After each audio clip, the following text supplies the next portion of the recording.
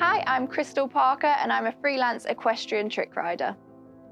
So trick riding is basically gymnastics on horseback. We perform stunts and tricks at speed, either for live events or film and TV.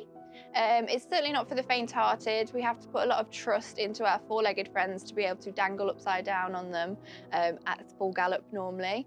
And I definitely think part of trick riding is being able to get over that little voice in the back of your head that says that this is all a little bit crazy and you probably shouldn't be doing it.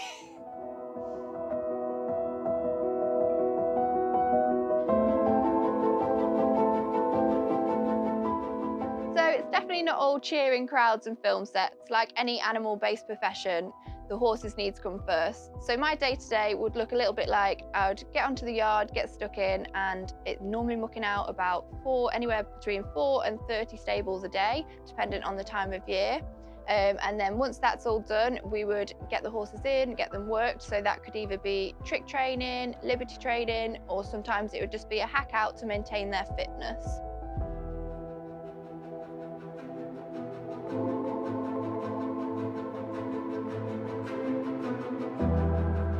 So I can remember going and watching a production called Spirit of the Horse, which was held in a big circus type tent with lots of lights and sparkly costumes.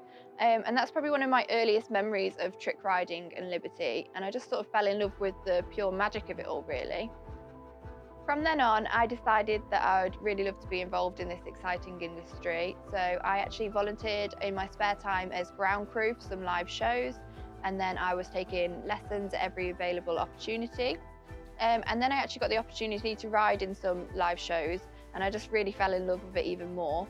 And then from there, I've managed to work with and make friends with some amazing, really inspiring people within the industry. I still feel like I've got a lot to learn, and there's definitely more that I want to achieve, but I'm loving every step of the way.